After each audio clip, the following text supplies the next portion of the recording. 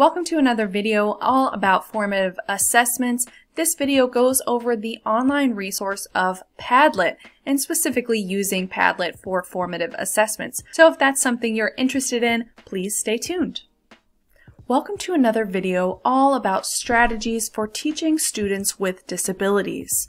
This video is specifically about formative assessments using Padlet, which is an online website resource that we are going to dive into today. So just a reminder, formative assessments versus summative assessments. If you didn't watch my overview video, I'll have that linked down below so you can go watch it. But basically, formative assessments are short and they inform our practice as educators. Who may benefit from formative assessments? Pretty much everyone, including us educators. If we're trying to make our lessons the best they can be and educate all of our students, formative assessments help identify the gaps in learning. And this is especially fantastic for students with disabilities. So here are some formative assessment resources. I have an entire playlist. I think there are now 3 videos linked down below in this formative assessment series I'm doing. Today we are covering Padlet. So coming up we have a Padlet overview, making a Padlet, and then finally using Padlet specifically for formative assessments. So let's dive in to the first part.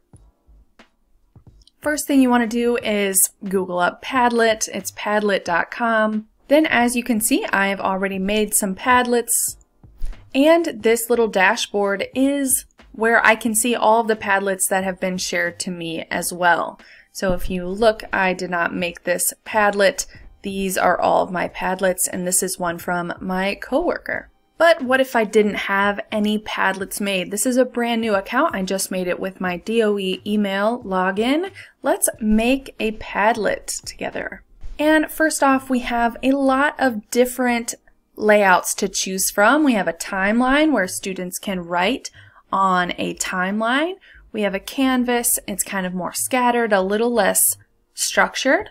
A map, pretty self-explanatory. And then we have a back channel where it kind of looks like students are texting, maybe back and forth, or maybe as a class, it's more like a group text layout. Then we have a shelf. This is a popular layout. We want to preview. We have all of these columns, kind of like our shelves, that students can add comments on, and it's a lot more structured. And if we want to preview any of these, we can hit this preview button and preview what the layout looks like.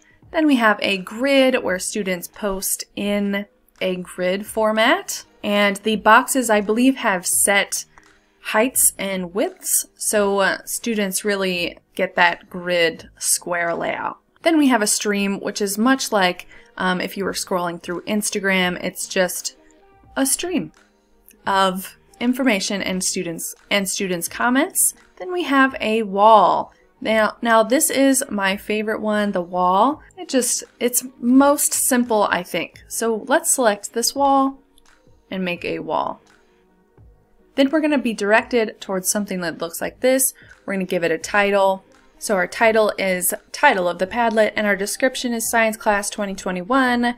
And as you can see, that is over here, and the students will see this. The icon, you can choose a fun little icon.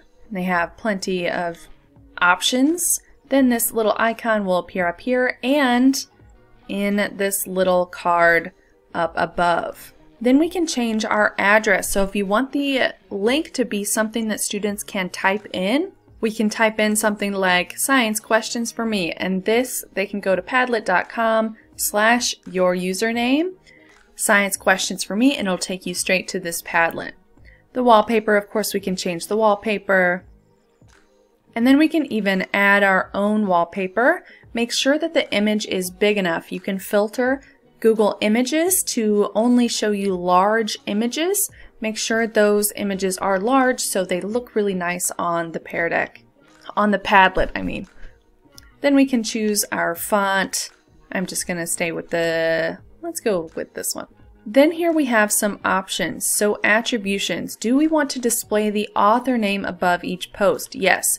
This will require students to sign in, and it will give credit to the author of the post. And if we're doing formative assessments, we need to know the students' names in order to best target their needs. And also we can identify patterns. Perhaps all of your kids without IEPs understood the material, and perhaps all of the kids with IEPs did not understand the material, and that is very important data for educators. So new post position, where do new posts appear, first or last?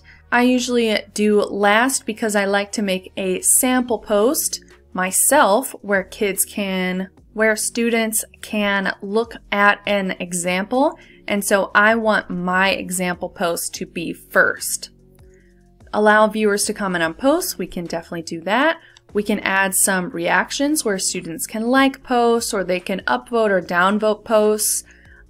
Give posts 1 through 5 stars if you're doing like a rating system. And you can also give numeric scores to posts. Usually I just like the posts, but this star and grade feature has a lot of potential, especially for formative assessments and for having students reflect on their own work. All right, content filtering. Padlet offers some content filtering.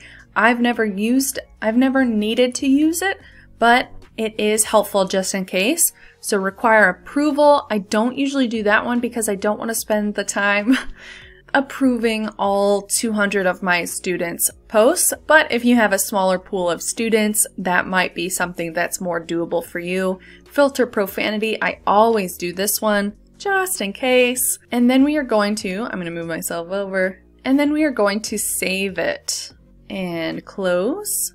So unfortunately, that is all the time I have for part 1. Make sure to subscribe in order to see part 2, which is coming soon.